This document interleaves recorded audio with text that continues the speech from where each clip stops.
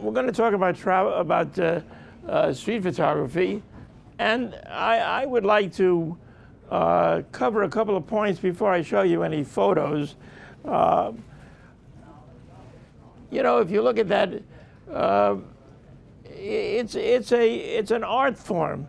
A lot of people thought of it as snapshots, but it's an art form. And we owe our debt to Cartier-Bresson, people like William Klein, things like that, to capture the moments. And for all us photographers, it isn't even a question of, oh, they won't know you're being photographed. We photograph people directly on. We photograph them when they're not looking. We ask them permission. We don't ask them permission. We do a lot of things. Okay, so I'm just going to go through a few little items. The first item that I always think about is look normal. Blend in with the crowd. You know, if you look like you're a fancy photographer, a socialite photographer, you're going to scare away most of your subjects. So you look normal, dress the way you would, blend into the crowd. I was going to show, I can't show it to you because it didn't get into the clip, a picture that was taken by William Klein in the 80s on Easter Sunday on 5th Avenue, a picture of my friend Bruce Gilden and myself working the street. And you'd see what we looked like, schleppers, you know? We looked like schleppers. So that's one of the things. Look normal. There's another thing I have to tell you. Dress for the environment. You know, if you're going to a fancy place, dress fancy. If you're going to a ghetto joint, look like you fit it in. Otherwise, people are not going to see you as somebody who is at one with them. They're not going to see you. They're going to see you as looking at them as an oddity. I think one of the reasons that you're successful in street photography is if you have a good feeling for who you're photographing. If you think you're photographing creatures, they're going to feel that, and you're going to see it in the photographs I take. Simple equipment. Well, today, it's easy to say. Years ago when I was shooting, I'd have 3 or 4 cameras around my neck. That was before my little stroke. And I'd walk around, and you'd have the cameras, your meters, film, a bag of film. You remember the old day, you had to carry a lot of film. I once did an assignment in Suriname, in Dutch Guiana. I carried 300 rolls of film. I mean, it weighed a ton. Okay, so today it's much easier to have simple equipment. I always think also, big telephotos are overwhelming to the subject that you're going to photograph. I usually use wide-angle stuff, so the wider the better, which means that my lenses are not, they're compacted. And that's an idea to think about. You walk around with a Nikon with a big telescopic lens, and anyway, you know, I have photographers say, oh, I got this 12,000 millimeter zoom. You can take a picture of a guy 3 miles away. And I say, why would you want to do that? There's no connection, there's no contact, there's no human relationship between the photographer and the person you want to photograph. So that's not a good idea. Okay, you know, you used to say, don't run out of film. Well, in this day and age, memory cards, batteries, you think your battery's going to last forever. You know it's going to break down right at the time something incredible happens. So you always need another battery charged. I forgot to tell you, charged, so that when you put it in, it's ready to go. All right, and a positive attitude. Now, I'm going to speak a few minutes about model releases. I'm not going to go into too much detail, but I just want to say model releases are like a bugaboo with most photographers. When you're on the street, model releases are really, I don't ask people to sign model releases. It changes the whole nature of the situation. The only time you should talk about model releases, the only time you should get a model release is if you are thinking that this picture is going to be used for trade or business. If there's anything like advertising in your mind, the possibility of it, anything having to do with the commercial use, you need a release. And you need a big release.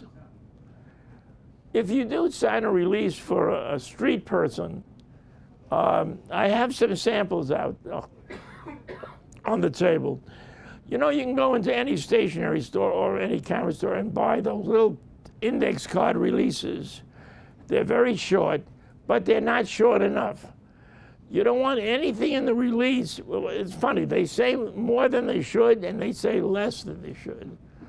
At one point they say, I authorize you to use the photographs, copies of which I have exhibited to you. Oh no, we're not going home and showing them the pictures that we took.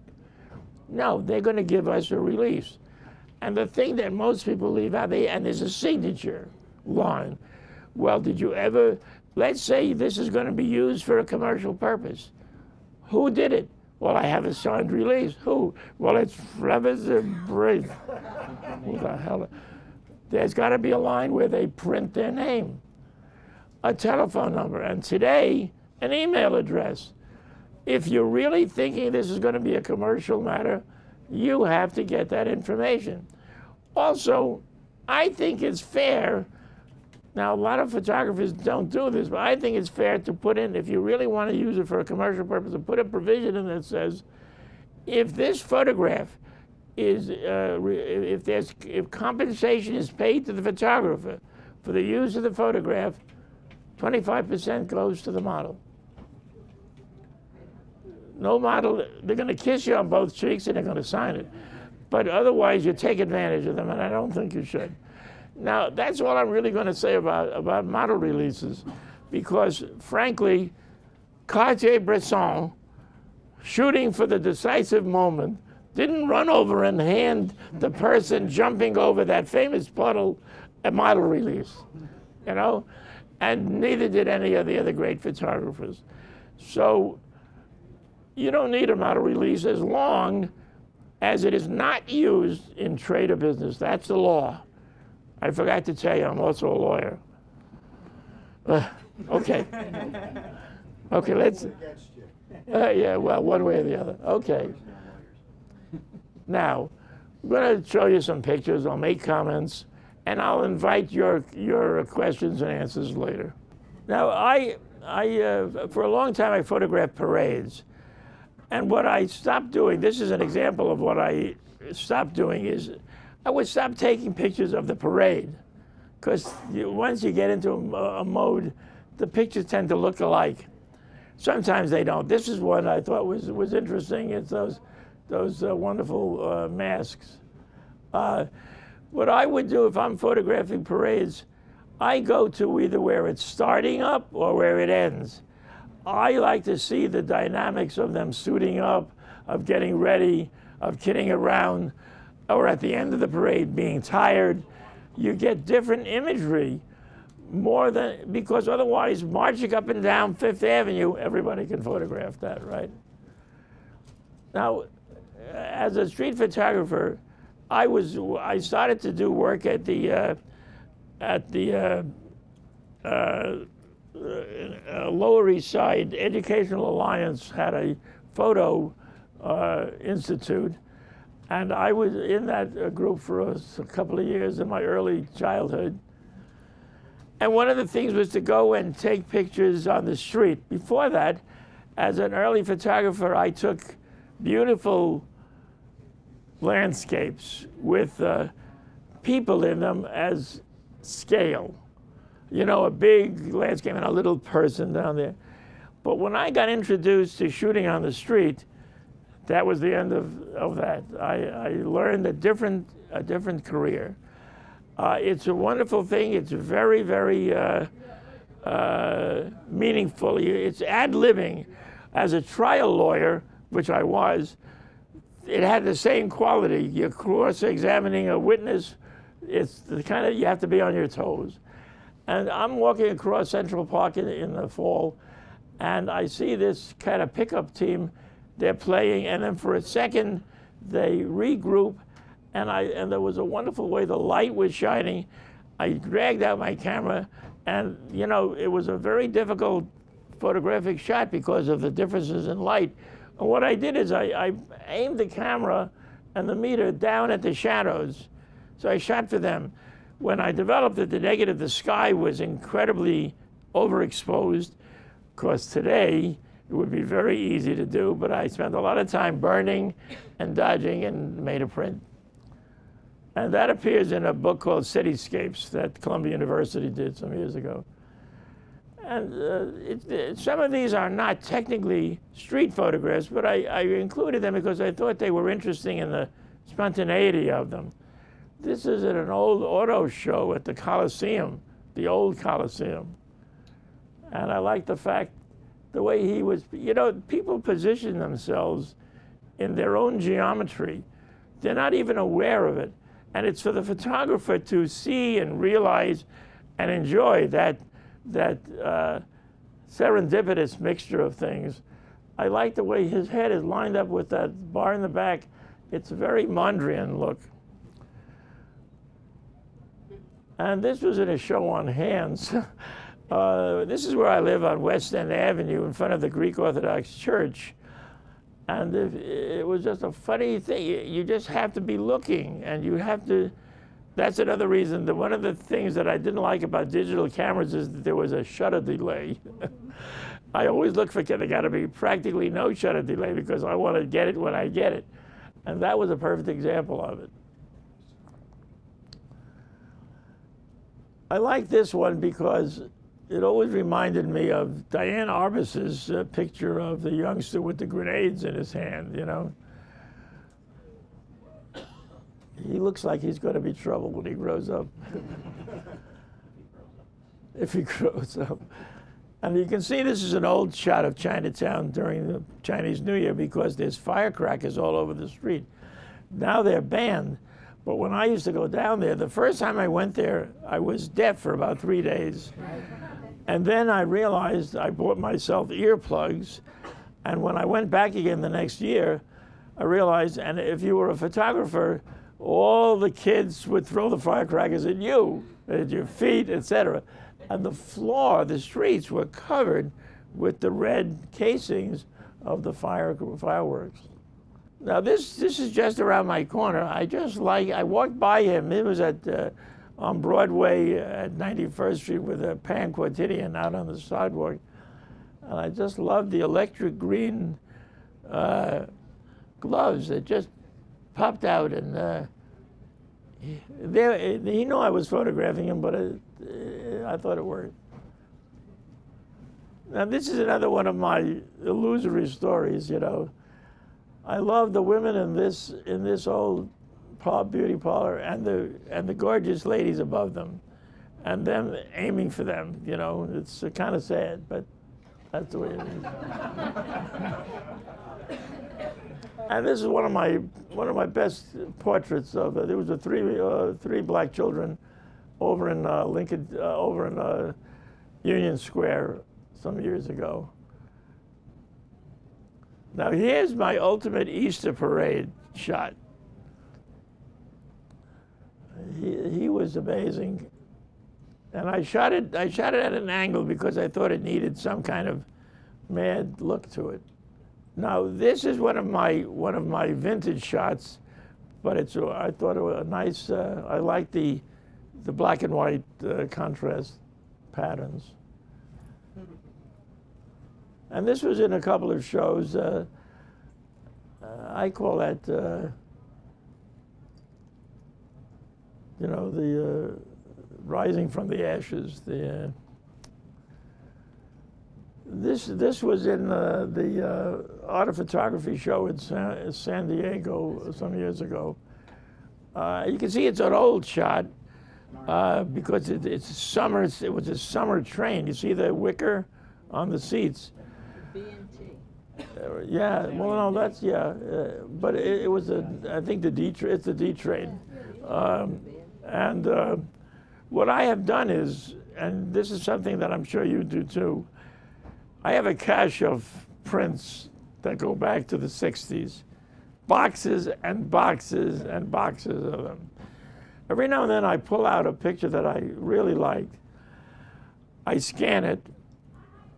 I put it onto my 3880 Epson printer, and I very, very slightly tweak it. And many times it's better than it was in the beginning, you know? Even though the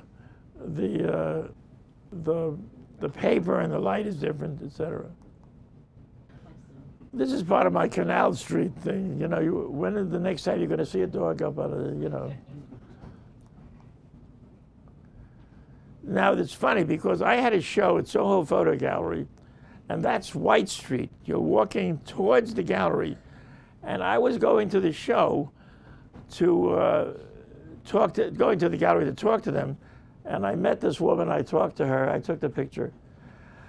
I like the edges of the picture are important to me. I like what happens. Sometimes it happens and you don't know it until after you print the picture. Without the man and his arm, it's not the same thing. But I thought also it was a good thing because there was a vector that would move you one place to another. And I made that print and I put that in the show, you know, but I never could get it to come to see it. This is my yin and yang, you know. There's a stern face of the Marine vet and the beauty of the roses at the Soldiers and Sailors Monument on Veterans Day. Now, this is one of my favorite shots because as a photographer, it's black and white, and it has all of the tonalities, and the actual print is even more beautiful than this one, so I'm very proud of that one. Now, this is a kind of, this is not exactly a street shot, but I'll tell you how it came about. I have friends who are lawyers, and they had law offices on Court Street in Brooklyn, and it was kind of run down, and they had it completely redecorated. It was beautiful. Walnut walls and brass doorknobs, and each one of the partners' wives decorated each office, and they had a big party. And I went to the party, and I got a little, and I thought, oh, I got to go to the bathroom.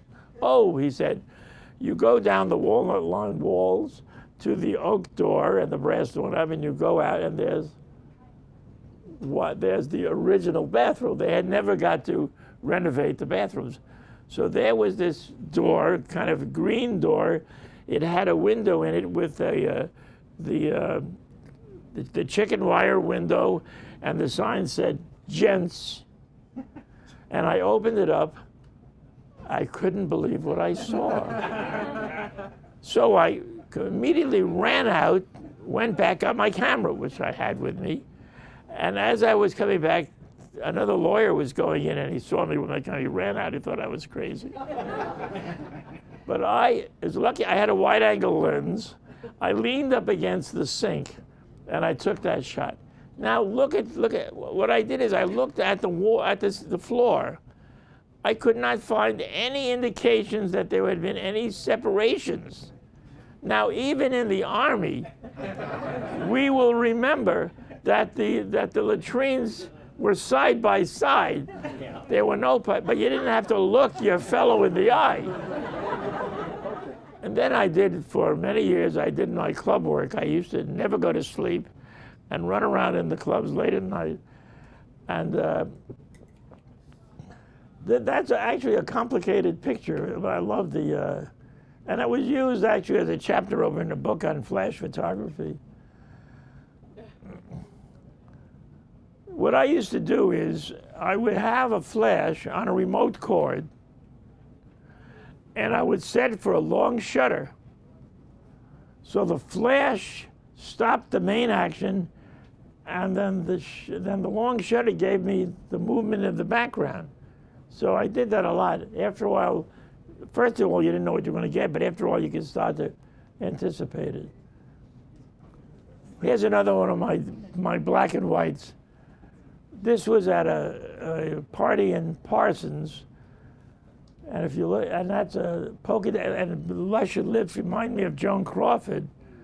but it's a guy in drag. Now, this is my historical picture. This was at the birthday of Bernice Abbott at ICP, and you see over there, what's his name? And on the left is a guy named William. He's now the curator of a photo museum in Switzerland. So that was a nice, and those are her photos in the back. And this is a sample, very small sample of a series I've been doing for 2 years now on the bus. And I owe the series to the fact that I had a stroke and I couldn't carry a big camera, so I used the G10, and I just hold it around my belly and look in the screen, and I have some amazing pictures. Now, if you know anyone who would like to have a book done on that, call me, will you?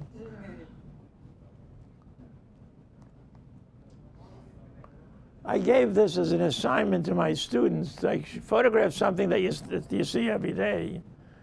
And I got off the boat to the Staten Island, to the ferry, and all of a sudden I realized, oh my God, look at that foot.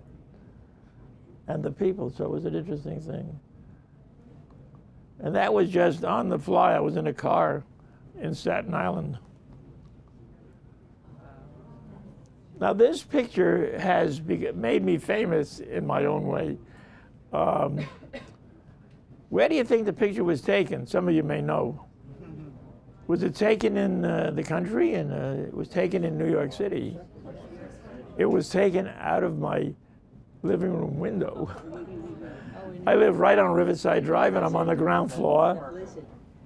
And one day, I got up early in the morning, and it was a big snowstorm, obviously. I looked out my big window. I have an old building.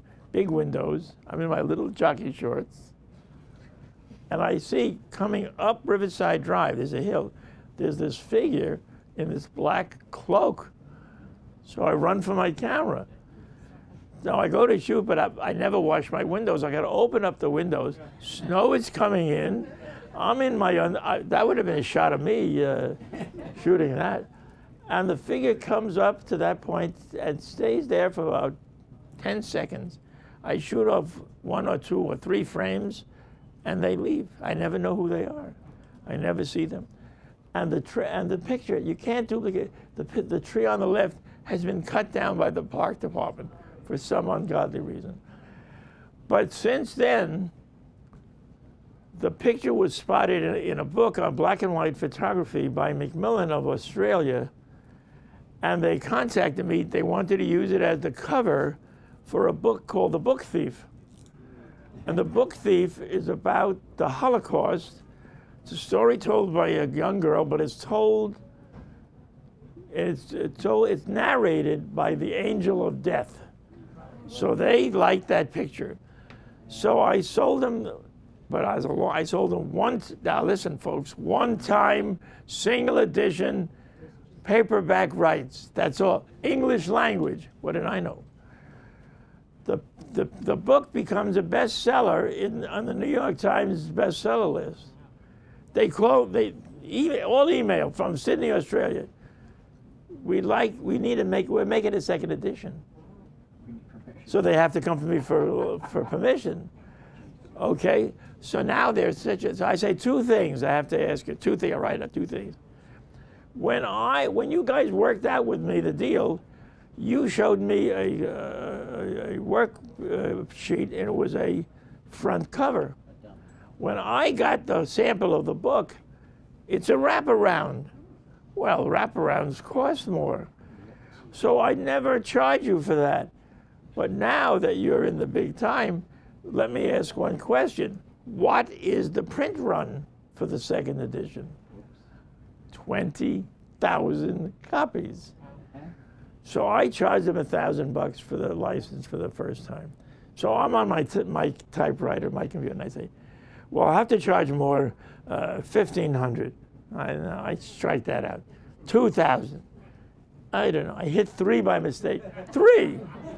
I send them the thing for 3. I don't hear from them for about a week or so. I get an email. Len, we love your work, and it's, it's a lot of money, and we spent a lot of days. So we've had a board meeting And the best we can do is $2,750. I emailed them back in bold type, sold. And that's what happened. Well, it's not, I'll make it very fast. I mean, I got plenty of time. What happens is, the next year, the author's wife emails me and says, Mika loves the picture so much, and it's his birthday. Could I buy an original print? Oh, yes. Music to every photographer's ears. So I make a 20 by 30 print. I pack it in 2 tubes. I charge them $1,500, and I send it off to Sydney, Australia. I get an email back. Oh, my husband and I love it. It's even better than it looked like on the book. And sends me a photograph of it framed and hanging in their home. Nice. Chapter 4. They license it to the French in the French language. French publisher calls me up. We want to use your picture. Fee. Sony of Sydney makes an audio book out of it. A CD, same thing. Now, it's two years or so ago. Last year, I get my email. They don't. Somebody said, "Well, I want permission." I said, "I just said Victoria," and he says back, "Who is Victoria?" And I say to him, "Who the hell are you?" Oh, he's in Bratislava. Macmillan has licensed the book for the not Czech. What do you call that? What's that? Slovak language. So now I have to deal with, and the guy is very young, the editor there, and now it's no longer called The Book Thief. It's translated. It's Knip. And it's all, but it's the same book, right? So we're dealing back and forth, and I don't know why. He's a very small press, and I don't charge him much, and it's taking a long time. And I say, I haven't heard from you for 2 weeks, and he writes back, all email. He writes back and he says, "Oh, I'm very sorry, but I got married. I had to go on my honeymoon." So I said, "Oh, well, that's a perfectly good excuse. That entitles you to a free original Spire photograph." So I emailed him 3 thumbnails of pictures I think he might like. One of them is that. The other one is the Volkswagen Bug that I showed you. And a third picture. He picks the Volkswagen Bug. I mailed him a print. And months later, he says, "I'm going to be in New York for the book fair." So I actually met him. We had dinner. It was great. Young guy, very nice. So photography has its rewards. Of course, you have to go other places to street photograph. This is my first real photograph. Now I'm going to give myself away. That is the edge of the Imperial Palace. There's a moat there, and on the other side of the moat,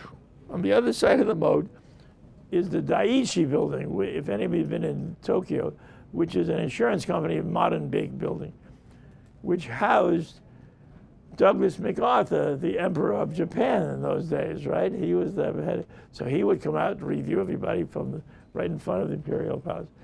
That was taken in 1946. You were in the Army. I was in the Army. I was in China in the 80s, and that's a street photograph, but it's in another place.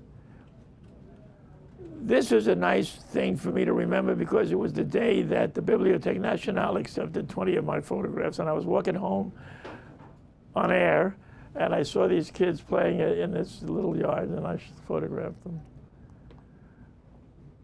This is at Venice, and you know, the juxtaposition of the text and the subject is what you have to train yourself for. That's in Rome. She's a gypsy girl. I had to pay her mother a couple of something or other to let me take the picture. But I like the shoes and the shoe, you know, she'll probably never be able to buy those shoes. Here's the battle of the ice cream cones in the Coliseum. I like the joke in the background. Yeah, and that's grandpa and son. Like me, I'm a grandpa. I have a 2-year-old son, you know. Now, I did a series in Suriname, in Dutch Guiana. Went down the Marouine River in a canoe in the jungle. We were working for the Suriname Travel Agency, and in the middle of our assignment, there was a coup, and the travel agency disappeared. It was fun. But when you went on this canoe thing with a little motor on it, a canoe man and a boatman and a guy with a pole, because there are piranhas in the water. Every day's journey, there's like a hostel where the traveler could stay. Usually it's in a deserted thing to stay away from the animals. So this was a little tiny island in the river, and there's a building, and they have a caretaker, and I think that was the wife of the caretaker. And that's one of my favorite shots. Happens to be one of my favorite sons too. But and this is in Venice, in St. Mark's. Very Italian.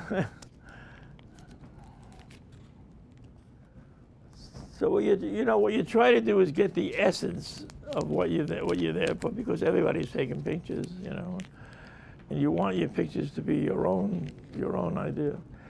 And while St. Mark's is always crowded and bustling with people and waiters and stuff, I thought when I saw him, it was early, it just looked wonderful to me, you know, as an iconic thing. Now, when you first look at that, you think it might be Central Park, but it's Beijing in the winter. And that picture won me a first prize in an annual thing called, I forget the name of it, Reminiscences or something like that. Now, what I like to do, and I've given this to my students in years past, and I do it myself all the time. If I find a place, it's like you close your eyes and you decide to photograph. I'm going to walk up Canal Street and photograph it. So here it is, 30 minutes. This is Tyrone. Let me introduce you to Tyrone. Tyrone and I have become friends. I have another shot, which is not in this, of me and Tyrone with one of my, you know, one of those arm-length shots. Now that's a Canal Street boutique.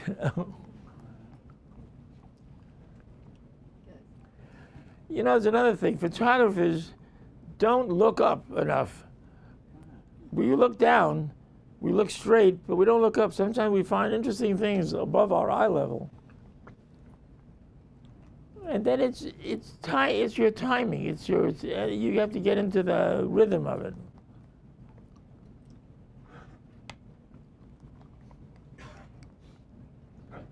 And there you go.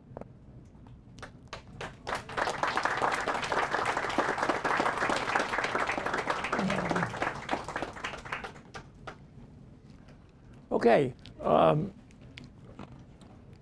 Questions? What kind of camera lens do I use? These days, I'm using a small digital camera. I'm using the Canon G10. And before that, I would use my Leica CL or my Nikon FTN. And my lenses, what I use, I try to use lenses wider than 35, 28, 24. And I have an old Nikon 20mm lens that's wonderful. So you're asking a question, you notice there's a tilt in the pictures. Maybe one of my shoes is thicker than the other. No, I'm just kidding. I'm not aware of that. And it just may be that I feel more comfortable that way. I don't know. It's nothing purposeful for me. It's the same way people talk about the perfect third. I don't even consider that anything. I put the people in the camera the way it looks the most effective to me.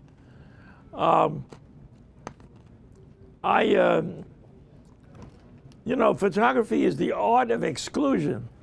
You have the whole world in your viewfinder. What do you decide to select to be in the viewfinder? Where do you place your people? Sometimes I place my people on the edge, the third, the middle. Sometimes they don't even get always into the picture. They get a little piece of it because it's the way I'm feeling about what is happening at the time. Are most of my shots full frame? Absolutely. I try not to crop. I crop in the camera. I look to the edges of the viewfinder. I like to have a camera where the viewfinder is accurate, because with a lot of digital cameras, they're not accurate. So you don't always get exactly what you think. Like if you wanted to go up to the edge of a thing, you shoot it and you find out you got a lot more than you wanted, or less. Yes, I do look for full frame. And by the way, if there is a good photographic reason for the picture to be cropped, I always crop in the same format of the picture. So the 35mm format is a certain shape. When I crop, you know, if I was in my enlarger, my easel, I leave the easel the same. I just move the enlarger head. Well, we don't do that anymore. Do I find black and white more effective in street photography? Well, I'll answer that two ways. I find black and white very effective in photography, period. But on the other hand, color has its place. I don't ever knock down color. One of the worst things a photographer can have is when his client says, "Would you shoot that in color and black and white?" Because he doesn't realize the photographer has to put his color head on and his black and white head on, and they're different things. The tonal ranges, you know, sometimes you would take a picture because of the color. You know, rather than black and white, it may not be that interesting. So I just vary it, but I have an affinity for black and white. But I will say lately, in this decade, I'm doing a lot more color. The other advantage is that I didn't have before, that we all didn't have before, is that we could decide after the fact to take a color image and make it black and white. And there's lots of ways of doing it very well. Also, I will say something about pro digital. Today, a photographer has many, many more options in the media, the paper. I was very sad when velour black stopped being made way back by DuPont. I used Oriental for many years, Seagull, the Beretta paper. I always used double weight glossy paper, but I always dried it matte. In other words, I'd make the print, I'd wash it, I'd clear it, maybe I would tone it, selenium tone it, I'd wash it again, and then I would lay it face down on the screens, drying screens, and I would let it dry. In other words, it was glossy, dried matte. And then when it dried, it usually curled, I would put it between archival boards in a cool press. I have an old dry mounting press that somebody sold to me 100 years ago. It's still working. And today, I saw the prices of a dry mounting press. It's ridiculous. And they come out flat and they stay that way. So that's why, like, for example, there's a wonderful paper called Canson Barrida Photographique. It's a French paper, naturally. And first of all, the weight is very good. It's even heavier than double weight, but the surface has a wonderful surface very close to the surfaces of a dried mat. It has a very slight sheen. It doesn't have any stippling in it. It's something to look at and try. Glossy still? What's that? Glossy still? Well, I don't buy the gloss. They have the photography comes in one surface.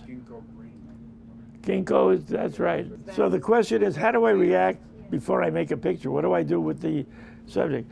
Well, it varies. It varies. I don't have it thought out in my head, but there is a method to my madness. First of all, I see myself in a street as a fly on the wall, so that I'm looking at the image as it's created, as it's being put together, the composition of it, and I try to intercept it in a fraction of a second to my liking. If I don't get what I want, one of the advantages of digital photography is, I mean, I think it's almost like cheating. I have a picture that one of my bus series, I'll tell you how I did it. I was on the number 5 bus, and I sit on the side seat, you know, by the driver, so I could face other people. And there was a fairly young man, probably in his 40s. He had 3 children with him, 3 young children, and he was carrying a stroller. And he was sitting in the middle, 2 kids on one side, 1 on the other, schlepping this folded up stroller. And the 3 kids were like sleeping, and it looked beautiful. So I took a shot, and I looked at it. There was too much bus movement. So I took another shot. There was still movement. I was ready to give it up. I took one more shot. Perfect, it was perfect. So I went up to the guy. I was ready to leave. I went up to the guy. So you're asking me what I do. I went up to the guy and I said, excuse me, but I just took this picture of you and your family. If you give me your email, send me your email, I will send you a photograph of it. He was very reluctant. I said, why don't I do this? I'll give you my email. Send me yours, and you know. So about a week later, I got a very cautious email. You know, well, you know. So when I sent him the picture, I gave him really basically a high-res picture, and I said, I'm giving you a high-res picture so that you can reproduce it yourself. It should make a good print. 2 days later, I got an email back. That is the most beautiful picture of my family I have ever seen. So what happened was, I put that picture, along with 3 others, in the Salmagundi annual non-members show. 1 picture was selected of the 3, that one. Yeah. 2 weeks before the show, I get a phone call. Lenspire? Yes. You won first prize. Oh, that's great. And you also won the Bruce Crane Award, Bruce Crane Memorial Award. That's nice. Are you coming? Oh, I'll come in. I'll be there, you know, with bells on. So we go to the reception at the Salmagundi Club. Have you been to Salmagundi Club? It's a very nice kind of a landmark building on 5th Avenue and 11th Street. Very old-fashioned. So they have the show, and now they're going to announce the thing, and they come up. Inspired wins the first prize, and they give me this little tacky piece of paper. It's you know, but clipped to it is something that looks like a check. The Bruce Crane Memorial Award, 800 smackers. Wow. I almost passed out. I've been kicking around for 1,000,000 years. I never had that.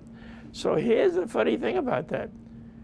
2 or 3 months later, I get an email from the World Gala Exhibitions, something or other. Len, since you won at the Salmagundi show, you are now eligible to participate in the Buenos Aires, Argentina Grand Prize thing. I write them. I said, "Is this a fluff? What is this? You know, what is this? A scam?" Oh, they sent me back all kinds of stuff.